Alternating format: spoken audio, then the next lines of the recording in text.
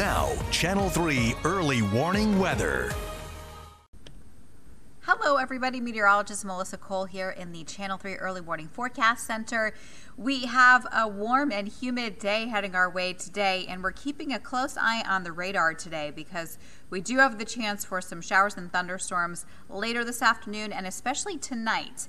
And the Storm Prediction Center is calling for our area to have that risk there of severe weather. So while we don't think it's going to be a widespread event, a couple of the storms that pop up could contain some gusty winds, downpour, even some small hail. So just be weather alert today as we head towards the evening hours, especially if you plan to have outdoor plans. So let's head to the map so I'll show you what's going on. I've stopped our futurecast here at 1 o'clock in the afternoon, and at this time we may be seeing some spot showers or storms starting to bubble up, but the real activity kind of holds off until later on tonight, 6, 7, 8, 9 o'clock. That's sort of the time frame we're thinking for some of the weather to turn a bit rough.